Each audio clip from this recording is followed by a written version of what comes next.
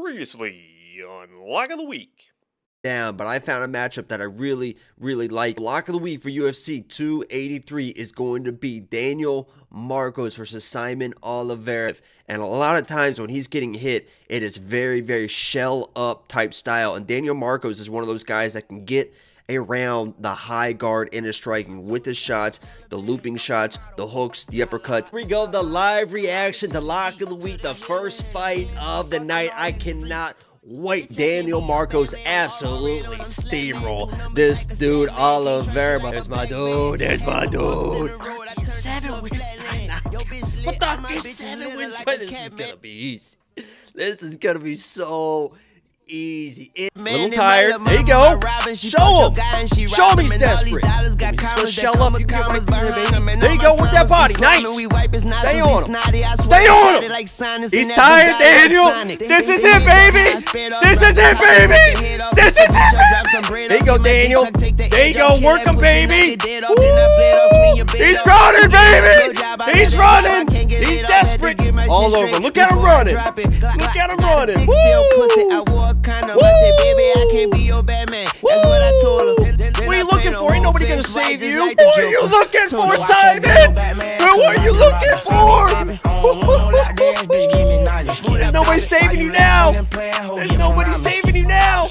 He's ready, boy. There's that body shot again. I mean, this is an absolute clinic. Woo, body shot. Woo. Look at him protecting his body. Look at him protecting his body, baby.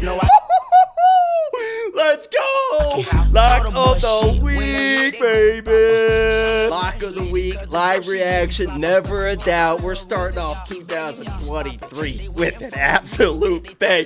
Daniel Marcos, lock of the week, under 2.5. Let's go, baby. What's going on, guys? Welcome back to We Want Pigs. My name is Jacob, a.k.a. the Freckled Salamander, a.k.a. your girlfriend's little side piece. Every time that you go off to work, I show up sneaking in the back door.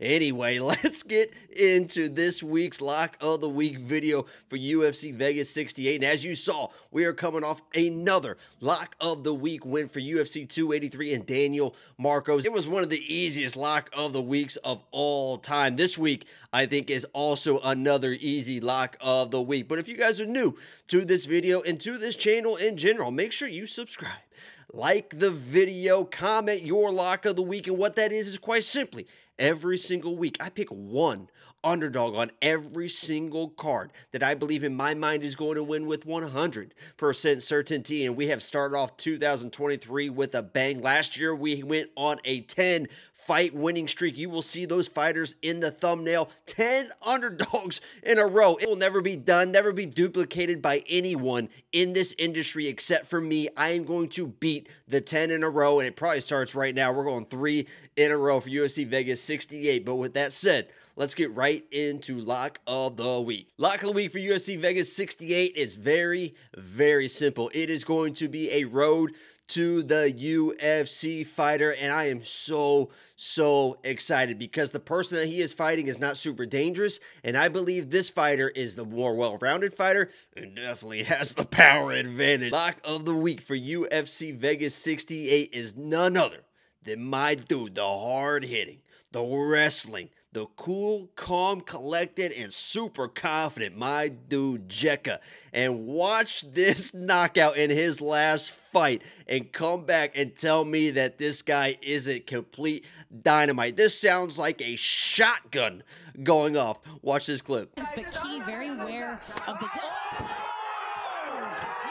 That knockout was absolutely insane, and he backed it up in his fight previously with wrestling. He showed off his wrestling chops over and over, dominated his first fight with wrestling, even ended that with a knockout spinning back fist in the 3rd round. This dude, Jekka, is non-stop. He's got the wrestling advantage. He definitely has the power advantage, as you saw in that knockout, but he's also a very good striker. He reminds me a lot of Robert Whittaker, Bobby Knuckles. The way that he's able to throw combinations with the hands followed up with the feet. He also has that same exact combination that Bobby Knuckles throws with the 2-punch combo followed up with the head kick. He loves throwing it. He also loves throwing that heavy leg kick. And against a guy like Jubilee, that is going to come into effect because Jubilee is a well-rounded fighter, more of a boxer, but he likes to be that boxing style, heavy on his front foot, extended combos, use his head movement. But as the fight goes on, this guy, Jubilee, his defense gets sloppier and sloppier. His hands get lower and lower. He's getting hit more and more. And we have seen what happens when Jekka is able to land clean shots on these dudes. So I absolutely love Jekka in this matchup. I have moneyline bets on him. I have inside the distance bets on him. Become a premium member to see everything I've got for the entire card and this fight specifically. Go to WeWantPicks.com. Become a premium member. It is only $10 a month. It is, I mean, that is we're talking $10 a month for my picks, Angelo's picks, DraftKings breakdowns, odds differentials throughout the week. It is much more than that, and it is only $10 a month. Crazy, crazy value, but this is the lock of the week. Jekka, my dude, should get it done inside the distance.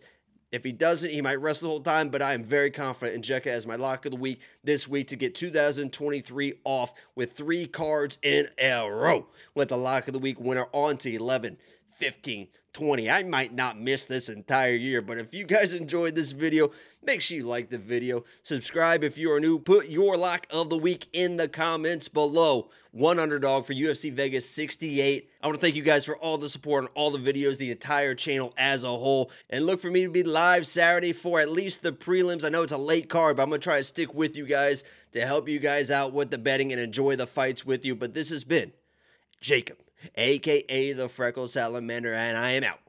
Peace.